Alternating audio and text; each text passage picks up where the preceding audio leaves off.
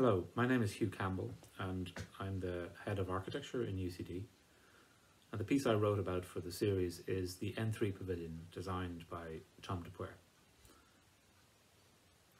The N3 may be the shortest lived of the artworks in this series. Designed and built for the Venice Biennale of Architecture in 2000, it was never reconstructed after its 5-month stint at that event.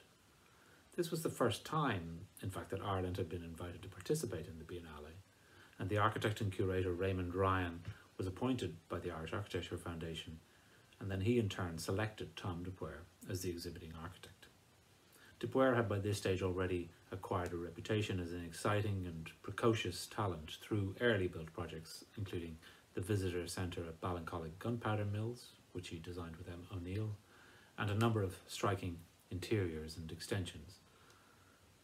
And what he proposed for Venice was what he called an intelligent structure that managed to incorporate a rich stew of ideas and references into a singular form. In a contemporary homage to the ancient construction method of corbelling, the pavilion was built entirely from peat briquettes, 40,224 of them to be exact, stacked in layers that stepped gradually inwards to form a partial enclosure. In form, the pavilion was described as a slumped cube, and in plan, the briquette walls were configured as an M, 2 outer walls and an inner wall dividing 2 pockets of peaty space. The N spelt out in plan referred not only to the north point that we traditionally find on maps and site drawings, and in fact the pavilion was oriented north-south, but also to St. Nicholas, also known as Santa Claus, whose bones reside in Venice. And conveniently, the church of St. Nicholas of Myra on Francis Street sat next to the fuel depot, which was the source of the briquettes. The web of references and coincidences extended. Other, less literal points of reference included Cormac's Chapel in Cashel for corbelling, confessionals, which are confined bipartite spaces, and labyrinths. This network of connections between Ireland and Venice was illustrated alongside other visual clues such as John Hind postcards, Aer Lingus planes, on a set of 9 calling cards which were encountered at the pavilion's centre, arranged like votive cards on a single briquette cast in yellow rubber. Now at this point in Dupuer's career, as the yellow rubber might have suggested, Joseph Beuys and Marshal Duchamp were the guiding lights. Beuys, the mystic shaman who charged base materials with significance, and Duchamp, the wry conjurer of compelling scenarios. N3 clearly borrows from the spirit of both. It was part stage set, part contemplative retreat. And if the pavilion's intellectual armature might seem overly complex, its material presence was strong and simple, almost primitive.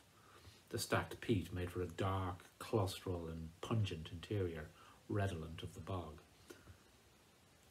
Pavilions at international exhibitions, such as the Biennale, have long been charged with the twin responsibilities of, on the one hand, reflecting national identity, and on the other hand, appearing modern, appearing new. And N3 managed this balancing act consummately. It was made from the very ground of Ireland, after all, but transmuted through technical and intellectual labour into something quick-witted and radical. Erected in the sculpture garden of the Theatre's Research Centre on the Venice Lido, the pavilion was a little bit remote from the main sites of the Biennale, but it was well reviewed by the international press and actually became something of a talking point, a place to visit. The selection of Dupuer to design Ireland's first pavilion at Venice was vindicated by his subsequent reputation.